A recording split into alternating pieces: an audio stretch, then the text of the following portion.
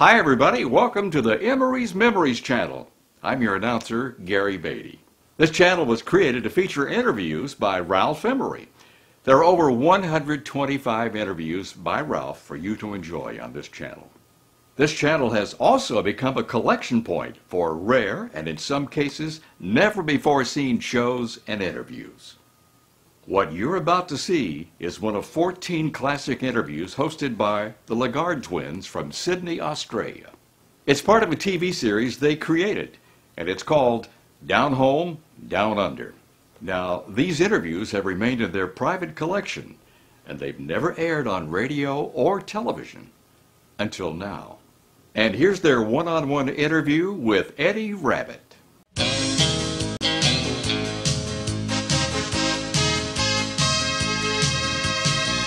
Welcome back to LeGarde Twins, Down Home, Down Under. Now here's my brother Tom to tell you about our very special guest. In 1968, with a few dollars in his pocket, he took a Greyhound to Nashville, Tennessee, with a million dreams tucked under his arm.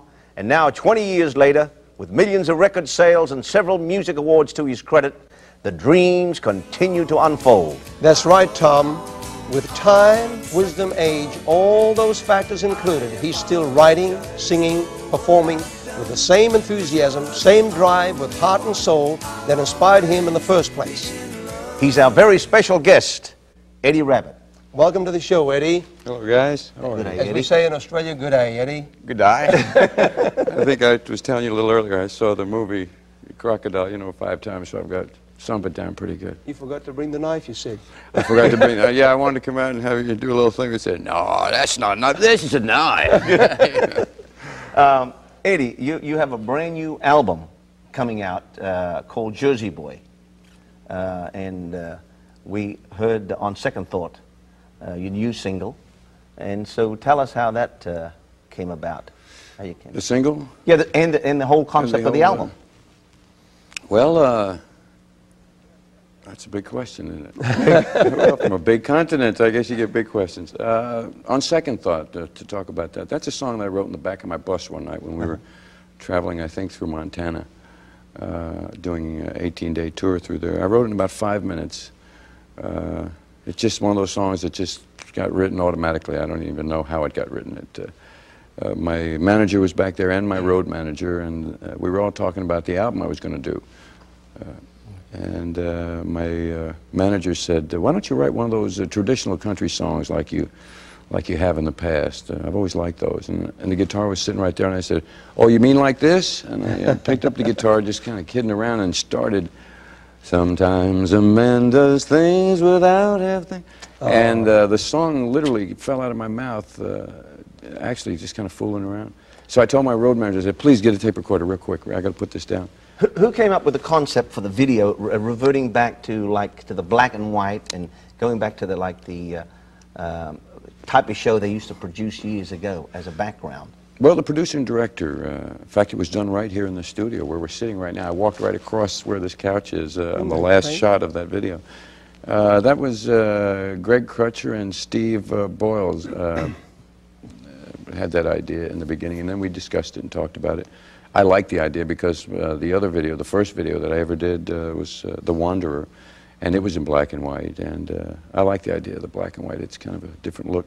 We wanted something different that didn't look like every other video on TV, and this seemed like a real neat thing to do. And now a lot of people are talking about it because they think that it's an old video of mine that they're showing on TV. But it's brand new. But it's brand new with the and what's funny is the song could have been a song that was a hit 25 years ago too. Well, that's what I'm saying. I'm sorry, Tom. Yeah, what made you decide, because many of your songs were crossover hits. It's one thing to have a hit song, say, in the country charts, and it's another thing to have it crossover into the pop charts. Now, on Second Thought, you've got the walk-up bass and the steel, which is, has the kind of traditional sound with the present state of the arts. Did you decide that because of the success of, say, the traditional sound today, that would probably be the way to go? Not really. I never go with the fads or the trends. I just go with what I feel in my body when I'm writing the song. And the song sounds like an old song. I wrote it with that feeling in mind when it came out of my mouth in about 5 minutes in the back of the bus. So naturally, it had to have that type of music in the background. I just heard it automatically. And the steel guitar lick, which was played by a great player by the name of Paul Franklin, is something that he did, but I worked it out with him. I knew kind of what I wanted there. Where the steel jumps in a little ahead of the break, you know, that's something. But the sound, Eddie, is so close. I know. Well, we all worked on it. See, I'm very close in the studio with the guys. I had my guitar, and I'm just walking around to all the players singing the song and telling them just kind of what I like, you know, the way I want it. I want that old walking bass, you know, and the drums. Harmony, but the harmony. I do all my own harmonies. Well, because, you know, brothers automatically have almost, you know, a built-in, like the Everly Brothers, almost a built-in harmony. Right. And your harmony is so close and so beautifully. I've always done my own harmonies, and thank you for bringing that up. Not many people realize that I do all that. And I do a lot of the arrangements on my songs too. Oh, it's a fabulous sounding record. One moment, Tom. Okay. You've never been interviewed by Twins before, so you get like. No, I haven't. You've had so many #1 hit records that have crossed over into the pop field, and one of your great songs, one of your many great songs, when you learned that Elvis had recorded "Kentucky Rain," what did it feel like? Oh, it was a great feeling. Did you ever get to meet him in person? Yeah, I did. Yeah, I met him once in Las Vegas. It was a great feeling having Elvis cut the song because he's the king, you know, and it's always nice to have one by a guy like that. And in fact, I have 3. He recorded 3 of my songs. Another one called "Inherit the Wind" and one called "Patch It Up, Baby." When he recorded "Kentucky Rain," that was the first one he recorded. It was great to me in a lot of ways.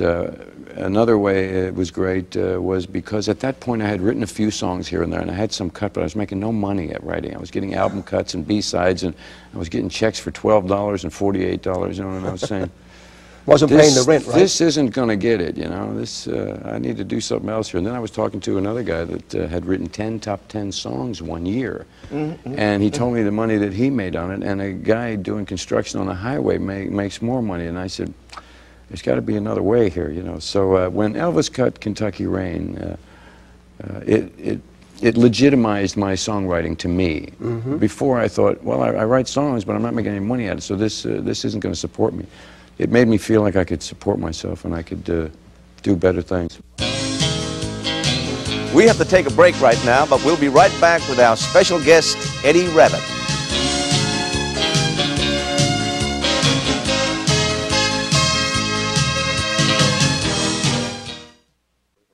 Yeah, no, the love of the business is what brought me from New Jersey to here, because as in the song "Jersey Boy" that's in the new album, it says, "I remember thinking long ago and telling a bartender named Stuart, I don't think I'll ever be discovered singing country music here in Newark." And it's true. I was singing country music in some of the honky-tonks up around Newark, New Jersey, which is next to New York, and I didn't think, you know, anybody was going to discover me singing country music there. So I knew I had to come to Nashville. I saved up $1,000 and took a Greyhound bus in 1968 to Nashville because I realized that you have to be where your kind of music is happening, is being written and being recorded and published and all that, if you're ever going to really get discovered. I'm going to ask this question, and to me, with all the #1 hit songs that you've had, and the crossover, there's very few artists have had the kind of success that Eddie Rabbitt has had. And to me, that you've never won a CMA award, it hurts me because of your music, of what, and the contribution that you've done, and what you represent, and the contribution that you've made towards the music industry, I think is not fair, as far as I'm concerned. Is there a reason for Well, it? there's a lot of people that ask me about that. Why no awards and all that from the CMA over the years, and I don't know why that is. I guess Politics? I don't like it either. It could be politics. It could be a lot of different things. I come to the point where I don't worry about it. I love the music that I do, and I love the people that are in our audience, and we have sold-out shows most of the time. And, but you had to think and about that's where it's at, I think. It's that. You know, awards sometimes are after the fact, aren't they? Yes. So maybe that's just something I'm saying because I haven't got them from the CMA, but I don't think in the long run that's really important. I'll tell you well, what. as an actor, Richard Burton, look, a great English actor. Never won an award. Never won the Kirk Academy Douglas. Award. Kirk Douglas, the great actor he was, you know, never won an award for Spartacus. I thought he should have won an award for that. But you know, Let's Eddie, go shoot somebody. you know, no, seriously. You know, if they were to take a public, you know, a people's vote, you know, let the people vote. Yeah. I'll guarantee you, you would have won many CMA Well, thank awards. you. I I'll appreciate guarantee you saying that. That's awful nice. That I mean it. probably means more than any other award. That Absolutely. people feel like that. And we mean that, and we know that the Australian viewing audience, Eddie, I think in the 90s, there's going to be a tremendous revision take place. Exactly came from the words of your mouth about, you know, all the pornography. I think there's going to be a cleaning up in the industry. You said, like, we all have a moral obligation to our audience, and I think we do. I think we do. And I think, you know, people are always going to be greedy. I think we're all a little greedy in one way or another, like they said in the movie Wall Street. Are you greedy?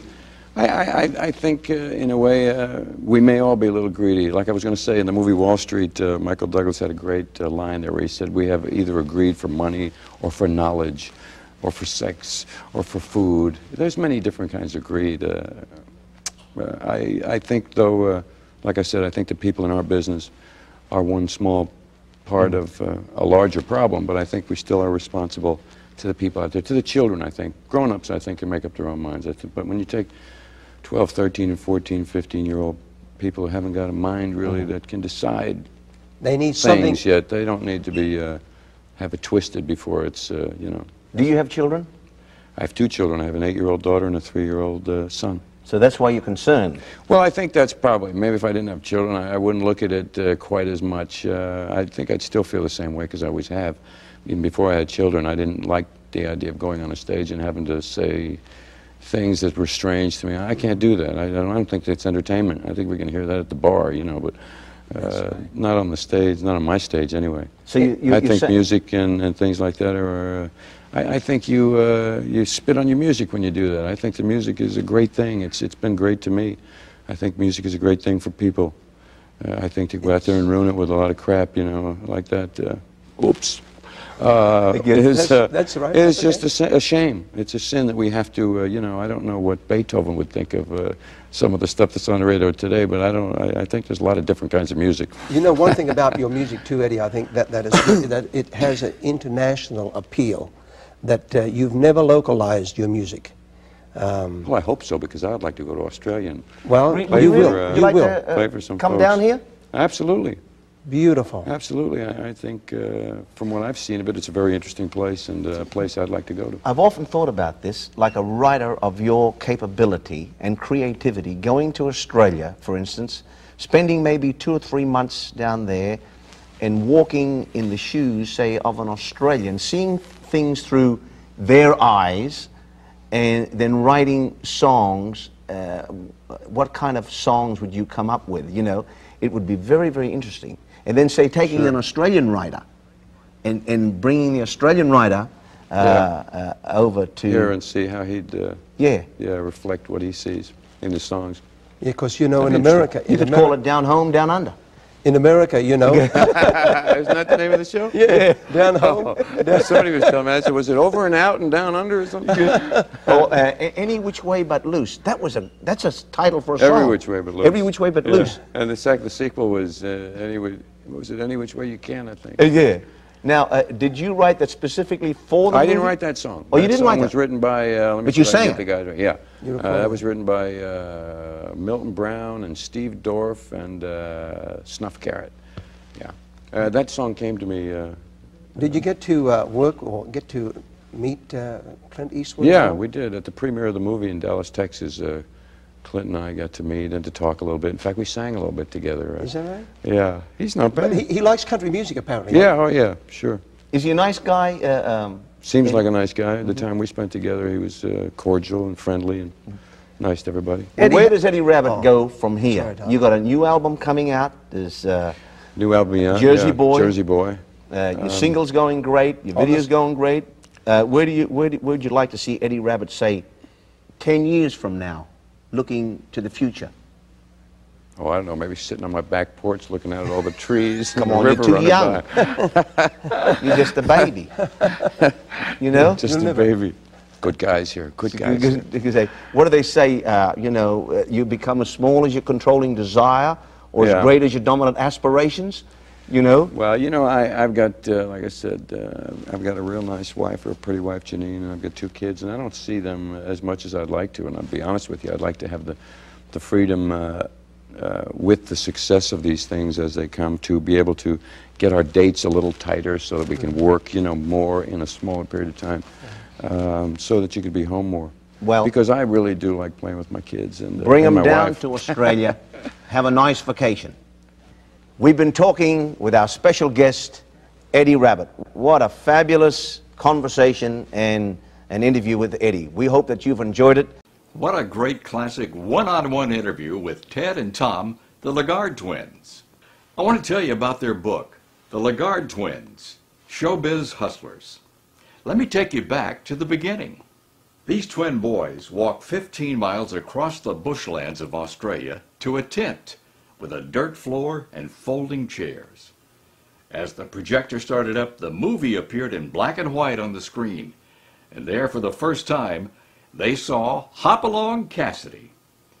They ran almost all the way home and told their mom, "We're going to become cowboy singers." Let me read the introduction to Showbiz Hustlers. Being raised in the bushlands of Australia in the 1930s and 40s was a rough and hard life. We didn't think about it back then because that's how life was. You have to live the hard life to understand it. But we also made a picture in our minds of the kind of life we wanted to lead, and it became a beacon that has guided us on our long journey in show business. We hope and pray that our book falls into the hands of our fellow strugglers and dreamers to give them unfailing encouragement to pursue their hopes and dreams. Above all else, we want to give God all the praise and glory for our long lives and for His mercy and grace in dealing with us throughout the years. So grab the reins and ride over 1 million miles with us from the bushlands of Australia across 7 continents through 23 countries and 45 of the 50 states in America. Let's ride. Ted and Tom LeGarde. They appeared in Vegas, movies, and TV shows. And for you Trekkies out there, get this. This book is packed with pictures and stories and is a must-read. We'll put a link below the video so you can get your copy of The LeGarde Twins, Showbiz Hustlers. The LeGarde Twins, Showbiz Hustlers makes a great gift. This book is about twin brothers from Australia who had a dream, and it came true. This is Gary Beatty. And as Ted and Tom LeGarde would say, "G'day, mate."